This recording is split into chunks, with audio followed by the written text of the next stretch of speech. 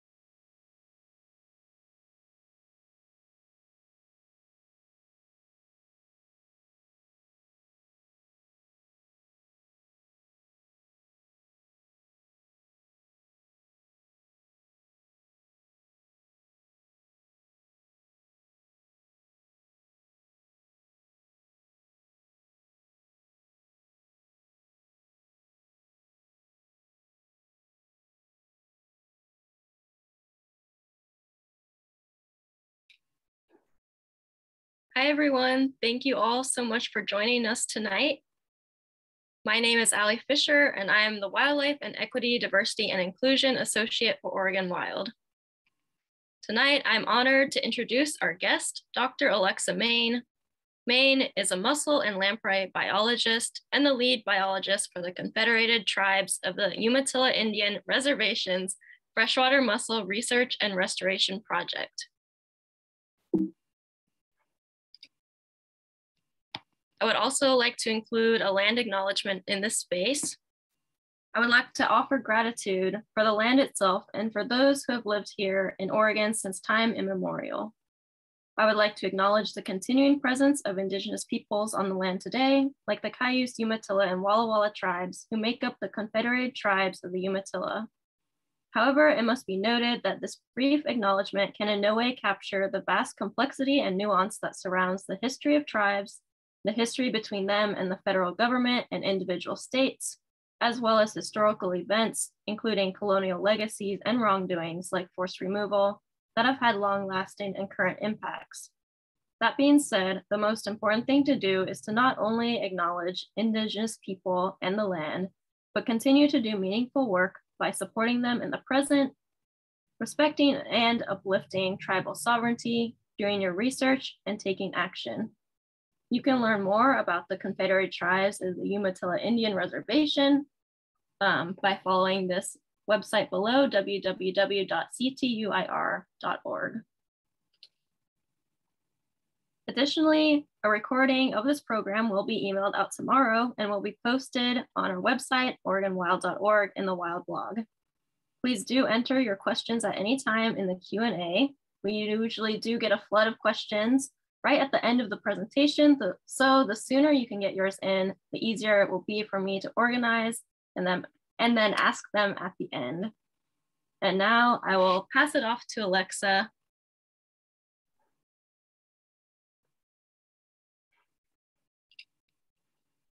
Thank you. Let me share my screen.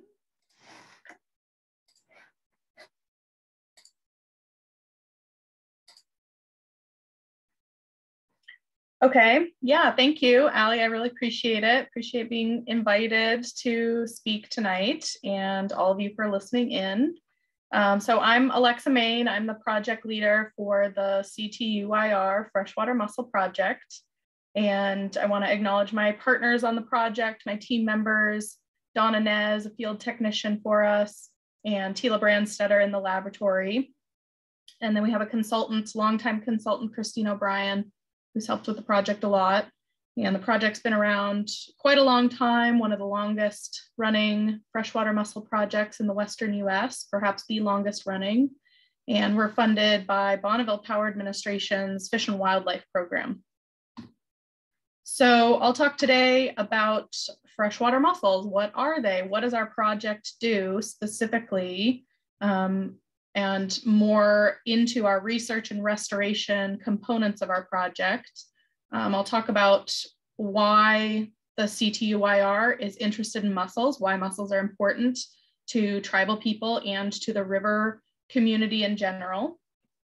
And I'll talk about where we work. I'll show some of our current work, some presence and absence data that we have for freshwater mussels. I'll talk a little bit about our field work. And then I'll get a little bit into how we do our research, our restoration, and a brand new freshwater mussel master supplementation plan that we finished in 2021. So what are mussels? They are an animal. Some people might be surprised to hear that.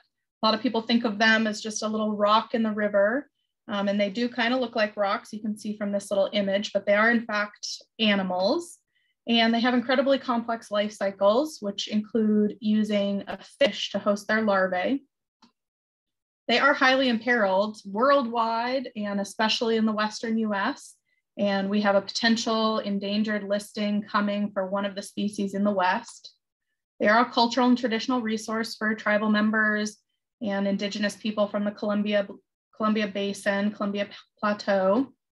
And there's a huge lack of knowledge for all mussels worldwide, but especially in the Western US. We have fewer species than those in the Midwest and the Eastern US. And so we know very little about our mussels. And what we do know suggests that they are environmental indicators. They can identify good water quality. They can identify stable substrates where mussels are persisting. And they are good sentinels in the river. So mussel or not a mussel, there's some confusion sometimes. I hear a lot of negative connotations about the word mussel associated with a zebra or quagga mussel, draceniid mussels, which you see in the middle here. And those are invasive mussels. They are not native to this area, and they have a different life cycle than a native freshwater mussel. So you can see in the green on the far right, the native freshwater mussels use a fish to host their larvae, and they require that fish host for their life cycle. And these two other invasive mussels, the Asian clam and the zebra or quagga mussels, don't require a host, are much more successful at reproduction and invading different areas. But big distinction between the two species, the three species. So our freshwater mussel research and restoration project has 7 research arms and 1 restoration arm. And it started in 2002, like I said. Our first field season was in 2003. We have only 2 full-time staff, 1 half-time person, which we share with lamprey in the laboratory for the artificial propagation portion of the project. And we generally hire 2 to 4 seasonal technicians per year to help us with some of that field work. But it's a very small crew doing all this research and all this restoration. So our project kind of aligns into 3 priority areas. We want to understand through research what the current and future risks of freshwater mussels will be. And we want to protect and conserve the existing mussel populations that we do have and monitor those so that we know how their health is. We can track population trends over time. And then finally, this is kind of an ambitious priority area C, the restoration of impaired or extirpated populations and mussel habitat, and doing that all through adaptive management. It's a really big ask, that priority area C, but we're moving the project from a more research-based, what are mussels, what do they do in the river, understand their biology and ecology, what their host fish are. We're moving that into a restoration phase. We still have a lot to learn in the research phase, but mussels are declining so rapidly that we really need to focus on restoration while we're also trying to discover new things about freshwater mussels on the research end. And the entire goal of the project is to restore self-sustaining populations of freshwater mussels to seeded areas of the CTUIR. So a self-sustaining population, you can kind of see in this little photo in the background that there's lots of mussels in this photo. So that would be what we would consider a self-sustaining bed, where the reproduction rate equals or is greater than the mortality rate of the population. And unfortunately, there are very few self-sustaining populations in seeded areas that we've identified. So this goal is fairly lofty, but it is a goal that we keep in mind for all of our research and restoration work. So I'll just talk about the three main types of mussels that we study. There's 2 species and then 1 genera, which covers any number of possible species. The taxonomy is a little bit messed up for that genus, but this is Margatifera falcata, the Western pearlshell. This is the longest lived mussel in the Western US, can live up to 100 years or more in some cases. They use salmonid fishes as their fish host exclusively, so they're a specialist, which makes them a little bit less adaptable if their fish host starts to decline as well. And they can form really dense beds. That's the mussel that you see in this picture behind my head. They can form beds of 10,000 or more mussels. And we generally ID freshwater mussels using their papillae, which are these little appendages right here off the mantle tissue of the mussel. So those are different per species. We use those when we're snorkeling. I have a couple pictures for you to kind of see that. The Western ridged mussel has been kind of highlighted in the news lately because it's been petitioned for a listing as endangered by the Xerces Society for Invertebrate Conservation. So this is another long-lived mussel, 30 to 60 or more years. It is also a specialist, so it uses exclusively members of the sculpin family. And it's generally more cryptic than the other mussels. It does not form these dense beds that you'll see for the Western pearlshell. It is declining fairly rapidly in many places that we're observing. And we've observed several populations that are no longer reproductive, even though they are of reproductive age. So there's a lot of things going on with this particular mussel that we're really unsure of. And that has led to this petition for listing as endangered.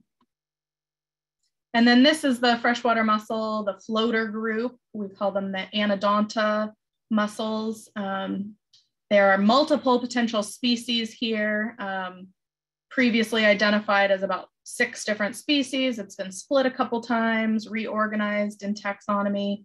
But these guys as a group generally are shorter lived, live about 10 to 20, maybe 30 years at most.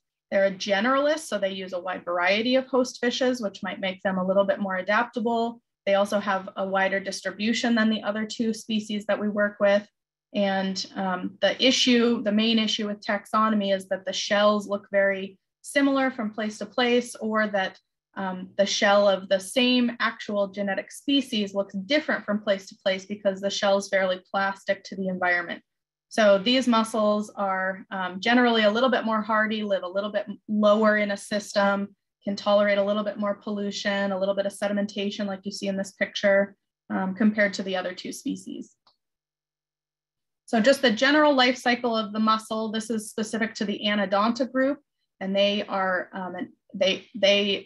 I'll just go through the life cycle. So we have male and female mussels in the river, and the female siphons in sperm from the water column, internally fertilizes those larvae, which are called glochidia, and they're about the size of a grain of sand, about 40 to 300 microns in size, depending on the species.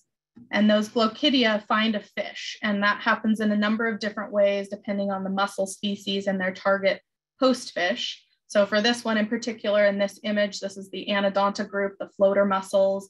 And so these guys attach to the fins of the fish. So the female mussel will release these larvae, these glochidia, in the sticky web, and a fish swims through or near it. And those little tiny larvae attach to the fins of the fish. They develop on the fish into juvenile mussels and then drop off the fish those triggers are kind of unknown to us still. Those young, tiny mussels will bury in the substrate and then grow and become adults and start the cycle over again. So a lot of what I study is reproductive biology. I look at these associations between mussel species and fish species, which hosts are the best for which mussel species, and how can we use that in the laboratory to grow more mussels.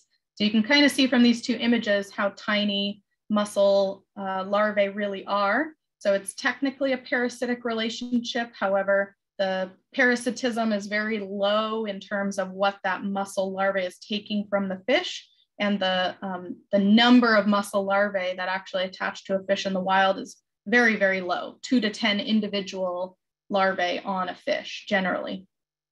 So again, we have two specialist species, the Margatifera specialist on salmonids. You can kind of interpret that there are some issues there. And then the Ganidia angulata, the Western ridge mussel, petitioned for endangered status, is a specialist on sculpin. And that's this mussel over here with this blue background. You can see these little white chunks that have appeared to come out of the mussel. Those are actually packets of tightly woven larvae called conglutinates. And so for that particular mussel, Ganidia, the Western ridged mussel, it's targeting a sculpin. And so it might expel those little packets out and attract that sculpin, which is interested in something that's moving across its plane of view.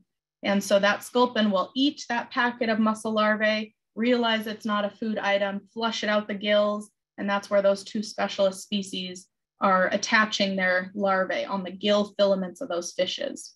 And then we have the generalist group, the Anodonta. You can see they use a wide variety of fishes. However, there's some asterisks on those fish, and hopefully you've picked out those are the non-native fish in the group. And so those non-native fishes, a wide variety of non-native fishes. What we found, the bottom publication that's in press right now is a look at native versus non-native host use for that particular mussel group. And we found that while those Anodonta larvae do transform into juveniles on those non-native fishes, they do so at a much, much lower rate. And the likelihood of that happening outside of the laboratory is very low or none. So those non-native fishes are not good hosts, and their behavior, they eat some juvenile mussels, they have a wide variety of negative implications for freshwater mussels. So an important point here is that this is the primary method, mussels on fish is the primary method that mussels move up or downstream. So mussels, several of them are very long-lived, they live multiple decades, they want to be buried in the sediment for those decades and not be disturbed. And so they're not moving horizontally across a river system. They're moving vertically up and down, burrowing into substrate deeper or shallower. And so the primary method of transportation is on fish as larvae, dropping off as juveniles in a new area. So again, these are the three species, and we look very closely at these papillae. Each of these mussels, you can see an X current siphon with very smooth tissue. And these are the identifying pieces right here called papillae. And for this Margatifera, looks kind of arborescent tree-like. It's very chunky. There's not very well-defined margins here. Then we go over to this right-hand side, the Ganidia angulata, Western ridged mussel. Again, the X current siphon looks very similar in all species, very smooth tissue here. That's where water's being expelled out. And then these papillae are kind of bifid, two-pronged, and they have fairly well-defined margins here. And then down here for the Anodonta, they're teeth-like, they've got singular papillae, and again, that smooth tissue for the X current siphon there. Just some images of mussels underwater. Some are very cryptic. This image is going to come up later. I'm going to ask how many mussels are in this picture. This is just a sneak peek here. But there's multiple species in this picture, and there's more mussels than you think. They look kind of cryptic here, and they're hard to see. Two different species highlighted there. And then we can see a large group. These are the Western Pearlshell. They're very similar to the ones in the background of my picture behind my head. These guys are the ones that form very dense beds. You can see they're all kind of oriented the same way. It's likely into the flow of the river so that they can take in those materials. do their filtration, close up of some mussels. So why do we care about mussels? I work for the CTUIR. The freshwater mussel is considered a first food, a food of significant cultural, historic, ecological importance to the tribes. They have a very strong connection to the river community. They're cleaning and filtering water. They're stabilizing or indicating stable substrates, cycling nutrients from the open water area to the benthic zone, which thereby increases macroinvertebrate populations. And they are vulnerable, near threatened, or potentially endangered, as I've said. So just another look at the first foods. So the first foods of the CTUIR are organized into these 5 categories, water being the most important, on which everything relies. And then we see salmon as a category of foods. So salmon is kind of a traditional food. All of these different organisms that are listed under salmon have been used historically and currently as first foods for tribal members. And you can see up here in the top left image, here's some boiled and dried mussel tissue that's hung on strings. That was a traditional way of preparing and eating those foods. And then down here, mussels are also used for their shell material. This is called a wampum necklace, punched out of mussel shells. You can see varying thicknesses, which are probably related to various species of mussel that were used. And these necklaces you can see in a lot of historical photos, people using those mussel shells for adornment and jewelry. And this is a seasonal round. You can kind of see where different foods under that first foods alignment are harvested at different times of year. So mussels were generally harvested in the fall, boiled, dried, or treated in other ways so that they were consumed over the winter when other foods were generally scarce. So under this first foods management style, we implement something called the river vision, which is the idea that a watershed can provide all of these first foods in abundance for the people from now until time immemorial, for forever. And so under this river vision, we think about water and fish and these 5 different touchstones: hydrology, geomorphology, connectivity, riparian vegetation, and biota. And I work primarily because of freshwater mussels in this biota touchstone. And you can see the restoration for those biota, any of the salmon or trout or lamprey or freshwater mussels. We're doing some propagation or hatchery rearing and then outplanting those individuals. And for salmonid and other fish species that are relatively better studied compared to mussels, they're monitoring juvenile survival and abundance. We're not quite there yet with freshwater mussels, so we're still trying to understand the abundance and distribution in the seeded area. We're understanding survival just as a general category. And then what we really are interested in is that reproduction or recruitment and understanding the levels of reproduction versus the levels of mortality that we're seeing in some of our monitored populations. So mussels are the Brita filter of the river. They're doing these services that we don't even know, we don't even thank them for. They generally fall under these 4 categories: filtration of water, which includes cycling or capturing nutrients or removing pollutants, storing those in their tissue or their shell, increasing habitat. So macroinvertebrates or periphyton or bacteria grow on the actual shell of the mussels, which increases the complexity of the benthic zone. Mussels serve as food for mammals, for other aquatic species, for birds, at all various parts of their life cycle. And then they also increase the growth and production of other aquatic species, especially macroinvertebrates, but also organisms like larval lamprey, which are also filter feeders. So mussels are kind of doing those services at the benthic zone. And we can see from this image, again, these are just those services I just mentioned: biofiltration, taking in water, removing pollutants, storing those in their tissues, exporting clean water, cycling nutrients from fish waste and other particulate matter, and storing that in their tissues or putting that in the benthic zone for other organisms to eat, reducing the particulate matter in the water column, reducing the number of contaminants or pathogens in the water column. There's been many studies showing that for all sorts of mollusk species. and connecting different portions of the food web, especially to support macroinvertebrate and microbial communities. Again, their shells are substrate for other organisms, and they're cycling and depositing nutrients from the water column into the benthic zone, which is an indirect connection between those two different communities of the river system. Mussels are really kind of at that interface of the benthic and open water zones. So mussels, I mentioned, are imperiled in many different ways. We have one species, the western ridge mussel, Ganidia angulata, which is petitioned for listing as endangered. You can see some complications with freshwater mussels from just this one table. These are long-lived species, and so these two particular mussels, the western ridged mussel, Ganidia, and the western pearlshell, Margatifera, have huge generation lengths. So these are long-lived species, takes them a long time to become reproductive, and they're reproducing at a very low rate. And so it really is very difficult when you have that complication, in addition to several other complications that mussels are facing. So we can also see this is the change in extent of occurrence and the change in watershed area for each of these species all across the board have declined. It's very bad. Because of this, we updated the IUCN red list categories for all the western mussel species. All of them are at least vulnerable. Some are least concerned, but they've been updated. And because of some of this work, Ganidia angulata was then petitioned for listing. However, I'd like to call your attention to two other species, Anodonta nataliana, which is one of the floater species, and Margatifera falcata, which were also updated as vulnerable or near threatened.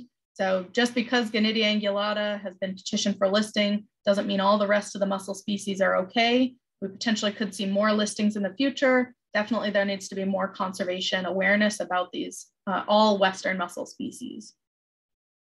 So where do they exist? I guess it's not in the world. Where do they exist in the Western US?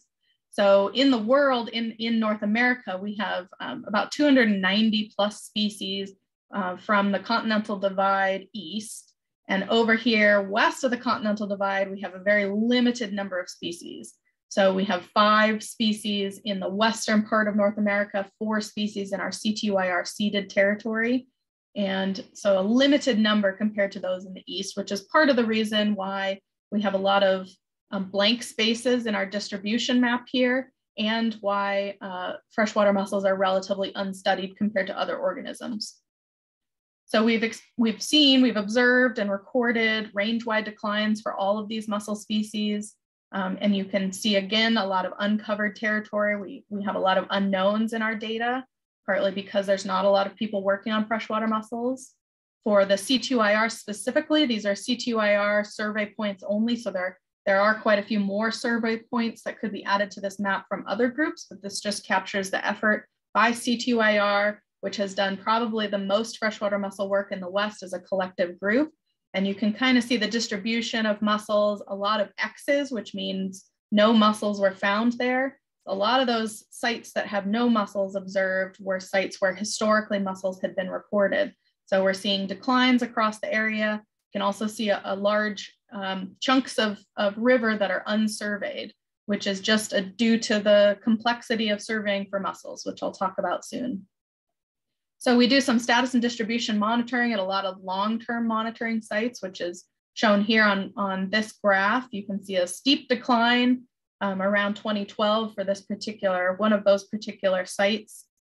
Annually, we're surveying multiple sites per year, as many as we can get to with such a small crew. We're starting to use eDNA sampling to really help us identify potential presence and absence, so that we're not just picking a point on a map and going to snorkel survey for that.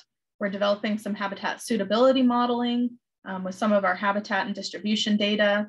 We have these long-term monitoring sites like that you can see here. This is one which shows decrease and then some decreasing year after year. We have others that are increasing. We don't yet understand why that's happening, why populations are increasing in one area and decreasing in another. We're trying to collect a lot of data to try to understand these population trends that we're seeing.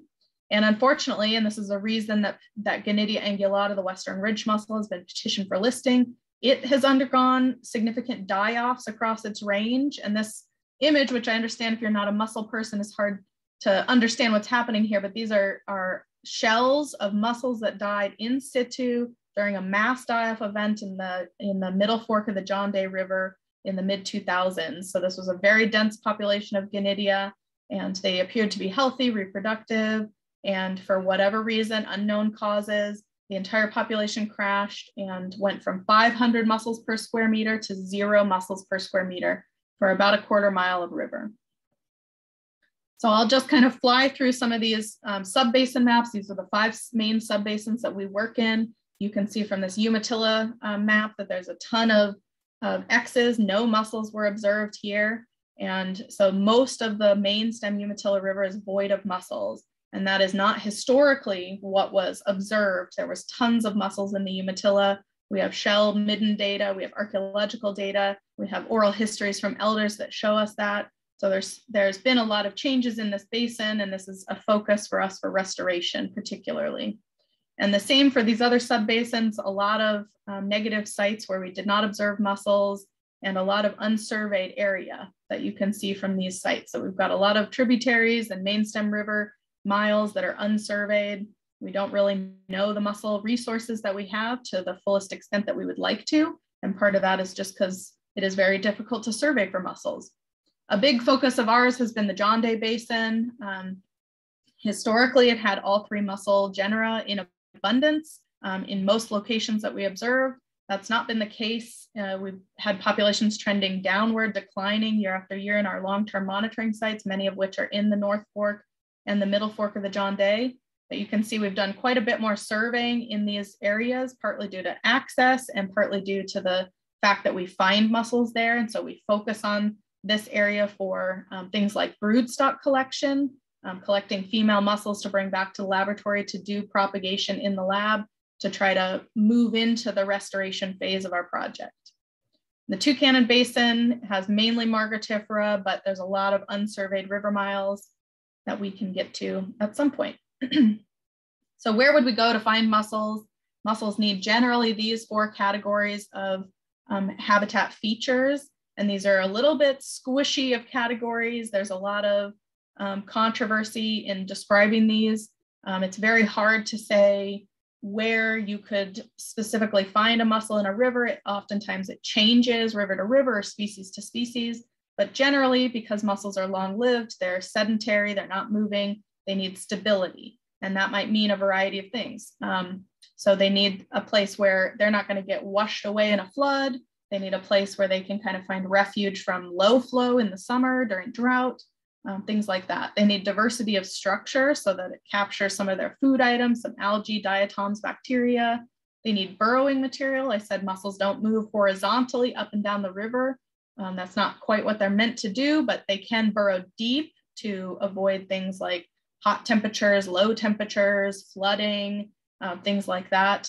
And then the most important, in my opinion, being a reproductive biology specialist for mussels, is the host fish. So in that little image right over here, you can see a salmonid, and they're the mussel that uses exclusively that type of fish, Margatifera. Without the host fish, there is no reproduction. There's no possibility of reproduction. So the host fish aspect is very important. We've done quite a bit of research to determine some of these variables regarding habitat suitability. Where can we expect to find mussels? And really what this flow chart shows is that we eliminate very few river miles where we know we don't have to look for mussels. But again, generally we're looking for those 4 features: stability, diversity, burrowing material, and host fish. And when we talk about restoration of mussel habitat, those 4 pieces need to be provided, and we need to protect where mussels exist. We need to protect those features that are working that cause mussels to congregate and survive for decades at a time. So the Xerces Society for Invertebrate Conservation has produced some really great publications that talk about how to plan for mussels and restoration, looking for mussels, why mussels are important, best management practices for dealing with mussels during any construction, restoration, projects, things like that. Any projects that do any kind of dewatering, removing stabilized features, even if they're not ideal stable features, they might be good habitat for mussels at that time, and placing structures, altering any of the flow or sediment, and causing any downstream transport of sediment. All those activities are very detrimental to mussels. Mussels need to be considered like way in the beginning part of a project, pre-planning, so that they can be accounted for and the project can be kind of designed around them in the best case scenario. And again, we're looking for those 4 features for freshwater mussels. And when you're dealing with mussels in a restoration aspect, you really need to consider a design that hits those 4 features and that doesn't affect the mussels that are existing on the site. So we recommend avoiding projects that would disturb large populations of mussels particularly. There are very few large, dense populations of mussels left in Western North America. And so it's very important to try to avoid impacts to those large populations when we can. If we have to impact mussels in some way, doing the salvage and relocation of mussels to carefully chosen areas where we have those 4 features of mussel habitat, and we can monitor those mussels and make sure that they survive. We can reduce indirect impacts, especially the downstream transport of sediment or any changes to the river flow that might affect mussels downstream or on site, and then creating or enhancing habitat for mussels at sites. So where mussels exist, they are identifying habitat that is suitable for them. And then when we remove mussels or we don't have mussels at a site, making sure that those pieces of habitat that are suitable for mussels are incorporated into the project design. So snorkel surveys are the most effective way of finding mussels. You can see in this picture how glassy the water is on the top there. And it's very difficult to actually see all the way down to the sediment, especially if mussels are burrowed fairly deep, which oftentimes they are, and there might only be just a little slit of an in-current or ex-current siphon that you can see in the surface of the substrate. So snorkeling is the most effective way. You can kind of see how cryptic they look. Sometimes they're covered completely in periphyton. They look exactly like the rock next to them. They can also be buried very deep. They can be next to some stable features, which might be boulders or log jams. They might look very similar to the environment around them. 100% survey is usually what we recommend unless you kind of know what you're looking for. It is very difficult to find mussels, and oftentimes multiple sweeps. So, it might be a 1 to 3 man crew spanning the river looking for mussels, and then doing that again and again to determine that we've captured all the mussels that we need to if we have to remove them, or that we've accounted for all of the individuals if we're doing a population assessment. And eDNA, environmental DNA, which is collecting a water sample from the water, analyzing that for the DNA that's present, and looking specifically for mussels is a really good tool because you can cover large areas without having to snorkel for river miles at a time to try to find mussels. So eDNA can kind of give us a snapshot of presence or absence over large geographic areas, and we're really trying to use that in the future to try to find mussels on a wide area. So again, I said this image is going to come up again. So I'll give everybody just maybe a second to think in their heads, how many freshwater mussels are in this image? Maybe it's more than you think. I'll give you a couple seconds. There's actually, I think there's all 3 species of mussel in this image. And there are definitely more than you think. There's also a few aquatic insects in this picture. So I'll just highlight, circle some of these mussels, and you can see if you were guessing the right number. We have 1 here, 2, 3. This one's sitting kind of sideways. 4, 5, 6, 7. Hopefully somebody got 7 mussels. They're kind of hard to see, but you can see why snorkeling an area would be very important, especially if you have multiple species. Some mussels buried deeper than others. Sometimes mussels are in layers, so there might be mussels on top of mussels. In order to really see them, you really have to get your head underwater and be in their environment. So what do mussels tell us when they're in the river and they're in healthy populations? So I'll use the Grand Ronde River, for example. There's been a number of habitat restoration projects in the Grand Ronde where mussels have been disturbed or needing salvage. And so in those sites, the habitat might not be ideal for salmonids, might not be ideal for a lot of different reasons. And so mussels might need to be moved to improve the river. However, we should really listen to what the mussels are saying and observe what we're seeing there. So in the Grand Ronde River, we see large populations, very dense beds with multiple age classes. You can see a juvenile mussel up here in my hand in the right-hand corner. And that tells us mussels are reproductive in that area. So there's obviously habitat conditions that support reproduction. There are host fish. So if there are mussels reproducing, there have to be host fish involved, and that stable substrates exist, especially if you see older mussels that have been there many decades. Some of the populations in the Grand Ronde that I'm talking about had mussels from age 1 to possibly age 80. So for 80 years, those mussels have been reproductive, and they've been stationary in those locations with stability. That might not be the most ideal stability, but we can still learn some lessons from those mussels. Also indicating that suitable water quality exists and the food resources exist to carry mussels all the way to age 80 in those certain cases. Generally, water quality requirements and acceptable ranges for freshwater mussels align with salmonids and other sensitive aquatic species. So they're particularly sensitive to certain pieces of water quality, but generally they're following salmonid ranges. So what do we still not know? A whole lot of things, basically everything. So you saw from our subbasin maps, we have huge gaps in our status and distribution. We don't know where mussels exist. We don't know how they're doing in certain areas. We are moving from research, not getting rid of research, but having to move into restoration with the information that we do have in order to save mussels before they completely disappear, which in some cases is happening. And so we need to learn things like effective population size. What's the minimum population size that could create a self-sustaining population of freshwater mussels? We don't know the full suite of host fish relationships for these mussels, whether any of those specialists can use mussels outside of their chosen host fish type, and learning the microhabitat requirements, especially for the younger life stages, which will help us identify some of the laboratory rearing methods.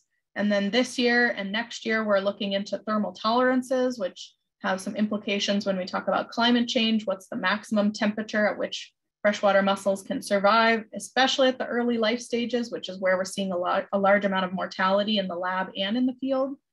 We don't know food requirements, those water quality parameters, like I said, the full lifespan of mussels, those Margaret Hiffer, the Western Pearlshell, do they truly live to 100? Maybe they live to 200. We don't actually know any of those answers for sure. And so there's a lot of research still to be done. So here's where research meets restoration. With what we know, we kind of go forward. We've created this freshwater mussel master supplementation plan. It outlines supplementation, aquaculture, restoration, conservation, all of these management actions, research actions in the laboratory, in the field, basically from now until 2069 plus. And so it's a 4-phased approach. And the first phase is developing laboratory techniques. Second phase is moving those techniques out into the field to test whether the mussels we produced in the laboratory can survive in the wild. Synthesizing in phase 3, understanding what worked, what didn't, and how we can kind of adjust that to move forward. And then the 4th phase, which is probably out into 2069 and well beyond, is the full restoration of the seeded area. So producing millions of mussels, putting those strategically in different locations to rebuild populations that have been extirpated or are declining. And phase 0 covers our research phase, which is again, those 7 different components that are ongoing. We'll continue that research. This master plan's goal is to evaluate the feasibility of certain restoration strategies that we're identifying, which include artificial propagation and outplanting for population supplementation, with the goal of producing restoration plans that are specific to CTUIR seeded area subbasins. So each of those subbasins that you saw, we'd like to develop a restoration plan specific to the mussels that live in that subbasin and specific to the mussel habitat that exists in that subbasin. So it's a fairly big job, but happy to answer any questions that anybody has. And thank you all for joining, and thank you Oregon Wild for inviting me. Really appreciate it.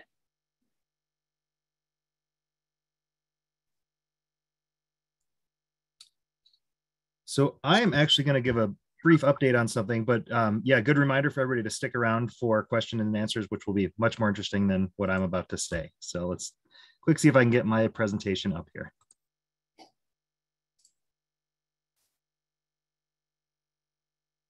Please.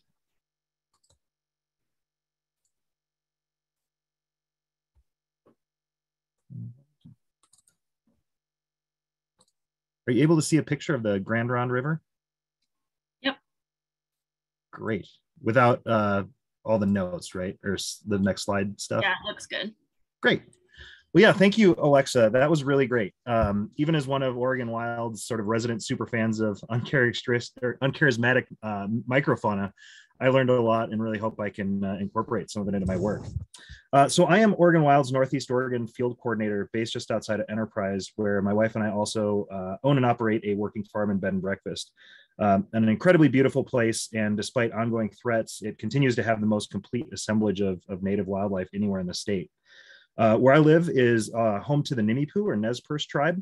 And it's important to note that not only have they been here since time immemorial, but also that they never gave up their claim to this place. In fact, actually, the Snake River watershed contains the oldest currently known evidence of human settlement in North America at over 16,000 years. We're excited about some of the tribal efforts here to protect and reconnect the seasonal rounds and support their efforts to return these lands and waterways to a much better condition. So I'm just going to take a minute to talk to you about some of the work that Oregon Wild is doing that we believe can help ensure freshwater mussels continue to be a part of functioning ecosystems and human culture here and across the state. So if you've been paying attention to our work over the last few years, you've no doubt heard of the River Democracy Act, and I just want to give a quick update there. For the uninitiated, the River Democracy Act is a bill that Senator Wyden put forward to protect over 4,500 miles of Oregon's waterways as wild and scenic. A few years ago, the senator put out a call for citizens, tribes, and organizations to recommend rivers, streams, creeks, tributaries, and wetlands that deserve protections. After a series of town halls, excuse me, and events, the senator got over 15,000 nominations and analyzed them. So in February of last year, Senator Wyden put forward a bill that would protect about 4% of the state's waterways, bringing the state total to a modest 6%. Since that time, he's solicited input from across the state, especially here in rural Oregon. Not surprisingly, there's been some ideological opposition, primarily based on misinformation and willful misunderstanding. But for better and worse, wild and scenic river protections fall far short of wilderness. Unless you want to build another Bonneville Dam, they don't affect private property rights. It doesn't prohibit logging, grazing, irrigation, firefighting, recreation, or any number of other activities.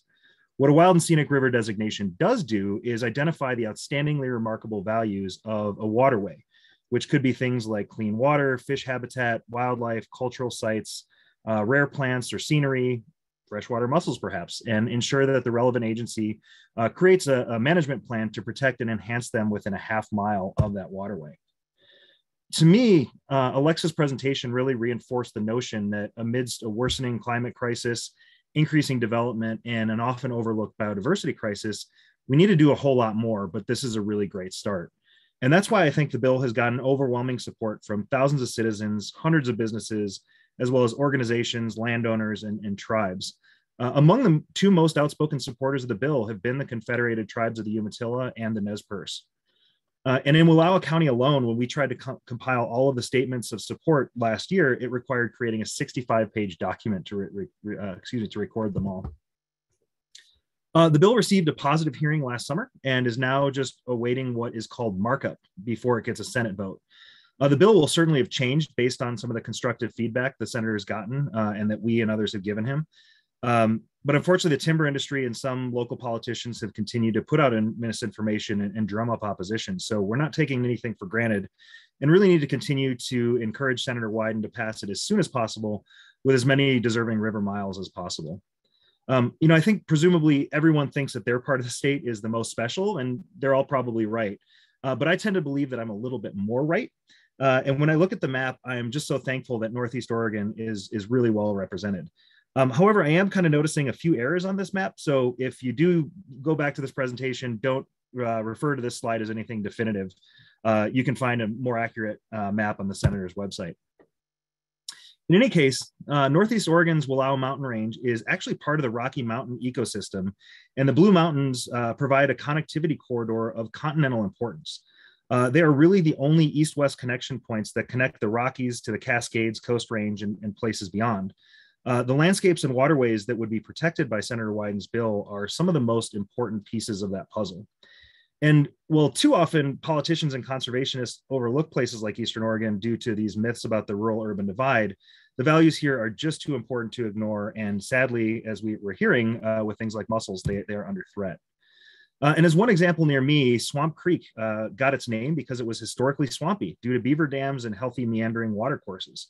It's home to hundreds of historic tribal shellfish middens. And despite decades of colonial mismanagement, it remains home to one of the healthiest and most abundant populations of freshwater mussels in the state. Despite that, though, a recent Forest Service restoration project called the Lower Joseph Project was supported by the local forest collaborative and sought to restore Swamp Creek by way of logging and road building. They've done nothing there to address fish passage, overgrazing, tribal treaty rights, or ongoing beaver trapping, but rather prioritized logging along the creek. Swamp Creek was part of the Nez Perce tribal recommendation for the River Democracy Act, and is just one of the many that would be designated as a wild and scenic river, ensuring that future management and restoration would protect or enhance the values like clean, cold water, wildlife habitat, Nez Perce cultural sites, and yes, indeed, mussels. So what to do? I encourage you to continue to follow these efforts and our alerts and remind Senator Wyden that we've got his back. Please attend his town halls when they come to you and speak up. Tweet at him, write letters to the editor. And if you want to do one thing today, go to the website I have here and become a citizen co-sponsor of the bill. With that, I just want to be sure to leave enough time for questions and answers, and want to thank Alexa for your work. And just actually also encourage you to reach out to me and other Oregon Wild staff whenever we can support your or the tribe's efforts to protect the wildlands, wildlife, and waters in the place that is currently called Oregon. And maybe if it's not too obnoxious, as a first question, I might just wonder if you could provide some other suggestions of what folks could do to support your efforts. Yeah, thank you. That was great.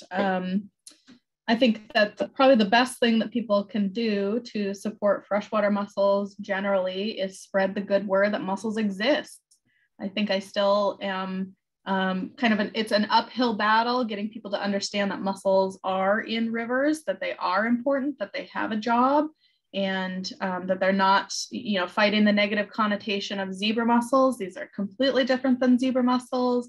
They have huge benefit to the ecosystem, like I talked about.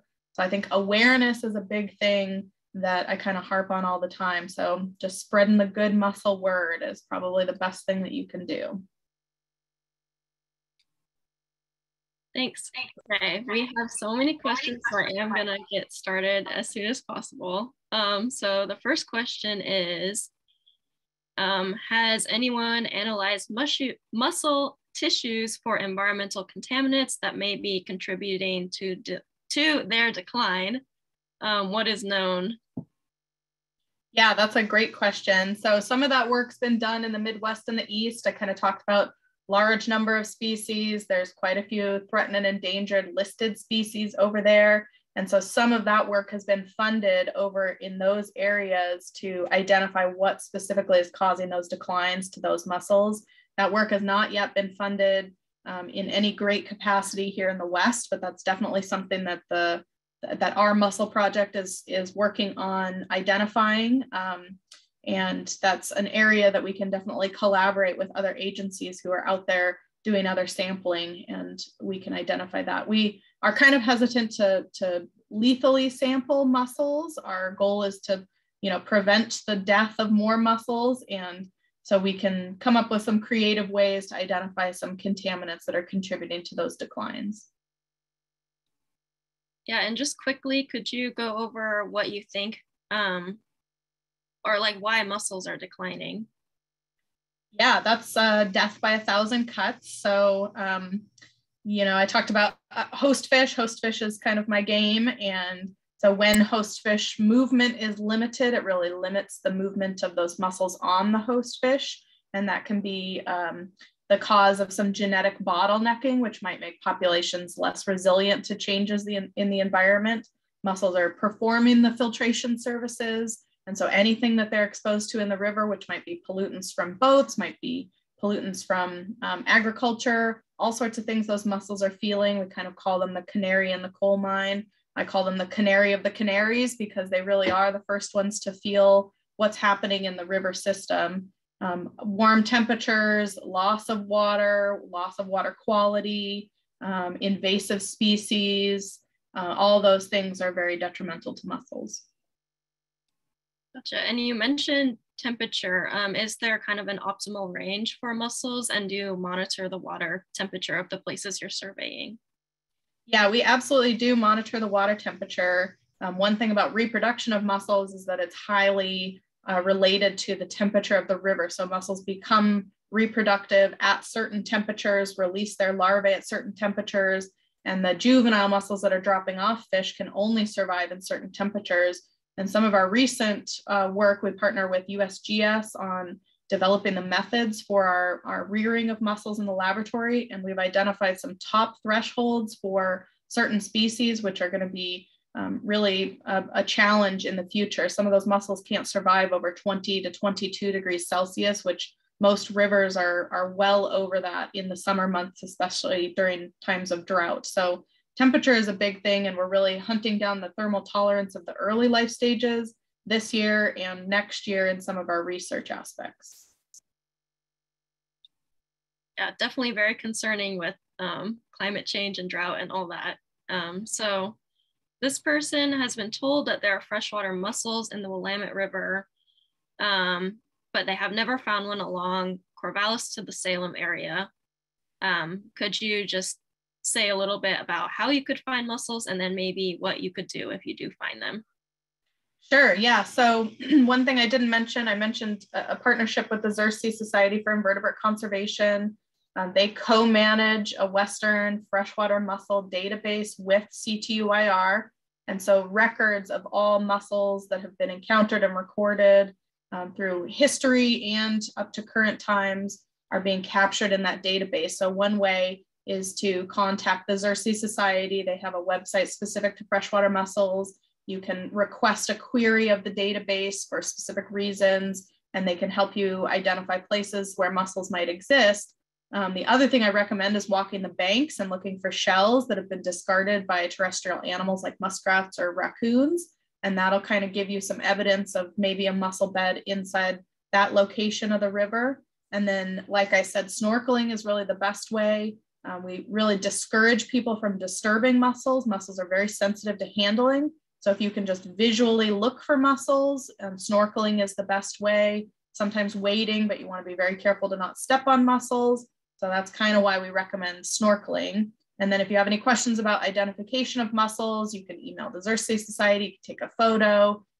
We have a mussel project on iNaturalist, which you can upload your pictures, and then an expert will help you identify what that mussel is, and it'll be recorded as an occurrence in our database. So those are some ways that you can kind of figure out if there's mussels in your area and how to identify what they are.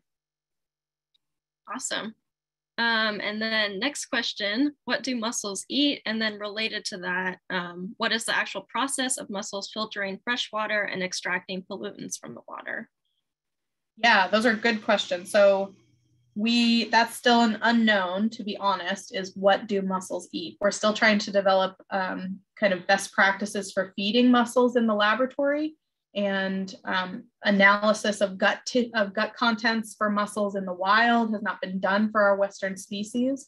But generally, mussels are eating various species of algae, diatoms, bacteria, tiny microorganisms, and the exact process of how mussels are extracting certain pollutants or chemicals or separating foods from other things is not well known to me. Other people might study that specifically, and there may be some papers out there on that, but that's not an area of my expertise. Gotcha. Yeah, there's so many unknowns about mussels. So for this next question, could you just talk a little bit more about the parasitic phase of the mussel larvae? What does the larvae do to the fish fin? Do they burrow into the fish to get blood for food? And then how long do they stay attached to the fin? Yeah, that's a great question.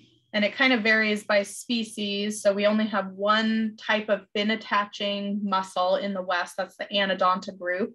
And so the fish will swim through the sticky web of Glochidia, the larvae. And again, they're about 300 microns, which is like the size of a grain of sand, very tiny. And maybe 2 to 20 individual larvae might attach to various fins on the fish. And if that fish and that mussel have an evolutionary relationship, if that fish can host that mussel larvae, it won't expel the larvae, it won't drop off the larvae before it's developed. And so it'll actually cover the larvae with a little layer of skin and slime, kind of insist it, similar to like if you had a sliver that you weren't aware of and your skin kind of grows over it, might create a little bit of a blister. And then that larvae is taking kind of some serum, some plasma, a little bit of blood, tissue, but again, it's very tiny, it's on a minuscule scale. And for the Anodonta, which are on the fins of the fish, they're on the fins for a period of days, maybe up to 2 weeks in cold temperatures. For the other species, the 2 other species which attach to the gills of the fish, again, very few of them, they're even smaller than the fin attaching ones. So they're very hard to see with the naked eye. And they're only taking a small amount of material from that fish. So it's a very low level of parasitic relationship. And those species might be on the fish a little bit longer. Some of the Western Pearlshell in very cold areas might be on there for several weeks or even months. And so they're, again, just taking a very small amount. They're on there for a relatively short amount of time for the lifespan of the fish. Gotcha. And then do we have any idea why certain fish can only serve as hosts for specific species, or is that another unknown for mussels? I think it's partly an unknown, but it's also partly a product of an evolutionary relationship that those mussel species and the fish species evolved together over very long periods of time. Mussels are kind of an ancient animal group, and so some of those fish species just evolved for that level of parasitism from those freshwater mussels. And that's why we see organisms like the Western Pearlshell, which are specialists on salmonids. That particular mussel prefers and historically lived in upper areas of watersheds. And so many of the fish that could make it up there were salmonid type fishes. And so that's probably a product of that evolutionary relationship over time, and the reason that that mussel is now a specialist on those fish that can migrate long distances and go to those upper reaches of rivers. Gotcha. Fascinating. We still have quite a few questions, so I'm going to extend the Q&A by just a little bit, if that's okay. So we have a question kind of about mussels and how they fare when they're actually moved from a location to another. Do they thrive? What have you seen so far? Yeah, that's really kind of a sad state of affairs because, I said many times mussels are sedentary. They're living in areas for decades. They're designed to not move. And so when we move mussels, which we have to, like I said, in restoration projects, when mussels might be directly or indirectly impacted by construction or sedimentation or moving structures, when that happens and we have to move mussels, we see 50 to 80% mortality, up to 100% mortality for mussels that we move. Part of that is one of the pieces I hit on. What is unknown about mussels is microhabitat features that we don't yet know. What are they truly taking in from the pore water between particles of sediment?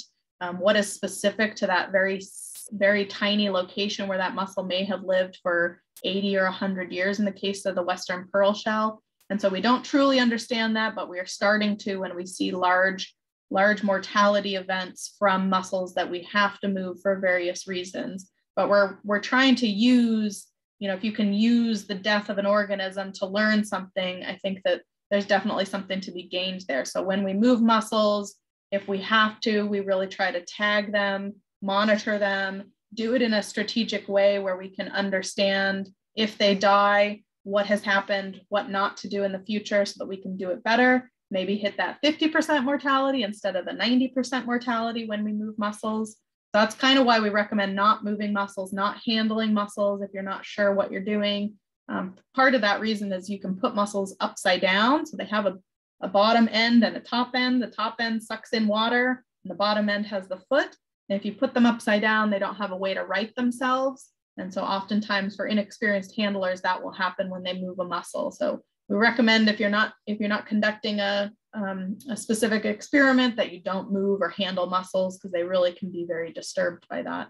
And I will also add that their reproduction can be affected by movement or handling, that mussels will abort their larvae even if they're fully formed. Sometimes they'll reabsorb larvae if they're not fully formed. And so they will not reproduce that year if they are handled in certain cases, especially when it's hot or if they're already stressed for other reasons. Mussels are fairly sensitive for looking like a little rock. Gotcha. And then just a quick question, because I'm curious, do beaver create good habitat for mussels? Do you have any thoughts on that? Yeah, I think that's definitely an aspect that's not been well studied, and something that I'm particularly interested in. For the Gonidia angulata, the western ridged mussel, we've observed them in deeper pools and associated with deeper pools, which are oftentimes created by beavers. And so I think there's definitely an association with that. You know, if we think back to the 4 features of good mussel habitat: stability, beaver ponds can create some stability with some woody debris; the complexity, trapping nutrients and food items there; burrowing materials, beaver ponds are often collecting some sediment, which might be good burrowing materials for certain species of mussel; and creating habitat for their host fish to live and find refuge. So mussels probably have an association with beaver ponds. I think that's very understudied, and it sounds like a good master's thesis for somebody. Yeah, that would be great. I would love to know. All right, I just have one more question for you, but it's like a 3-part question. So I'll take the whole thing, and if you want me to repeat it or parts of it, that's fine. So what is the status of the ESA listing? When do you expect a decision, and what might be, what is the status of the ESA listing? When do you expect a decision, and what might we have to do differently to ensure they recover? Oh boy. So the ESA listing is in the species status assessment period. And so it's information gathering by the US Fish and Wildlife Service, and CTUIR has a ton of data on the Gonidia angulata, the western ridged mussel. And so we're participating pretty heavily in that process. I'm sure there's going to be a lot of meetings in the future to discuss what we know about the western ridged mussel and how we can use that. I'm not super privy to the timeline of this process, but I imagine that we won't have a result in 2022, but potentially some kind of process in 2023. And then something about recovery, what we can use from that to push forward recovery. Was that the last part of the question?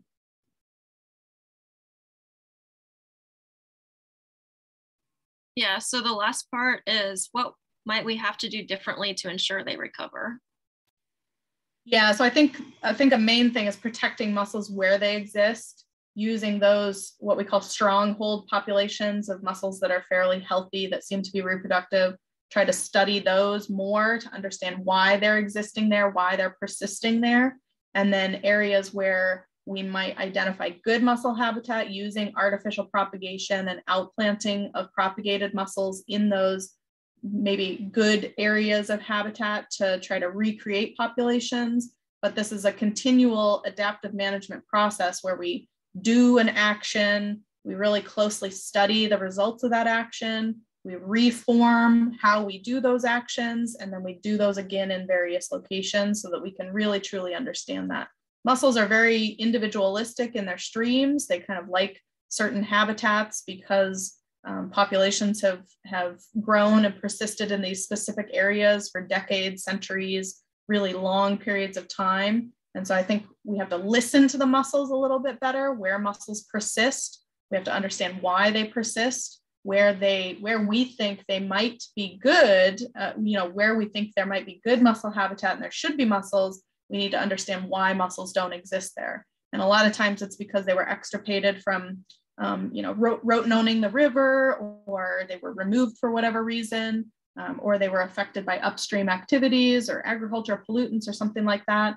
If we can identify what's going well at places where mussels are existing, persisting, and doing well, and then use that information to try to place mussels back strategically where we think they might be the most successful long-term. Because mussel restoration is not on a 4-year, 6-year, 10-year cycle. Mussel restoration is on a 100, 200, 300-year cycle. We have generation lengths that are almost 50 years. It's going to be well beyond my career that somebody has to take this over and take ownership and responsibility for the mussels that exist and protecting them, restoring them where we can, and identifying what is working and what's not. Oh, great. Thank you so much for all of your wisdom. And that was super fascinating. I would just want to be mindful of your time. So I'm going to have to close the Q&A now. But yeah, thank you so much, Alexa. Thank you, Rob. Thank you to everyone who joined us tonight. And I hope everyone has a great rest of their evening. Bye. Thank you. Thank you.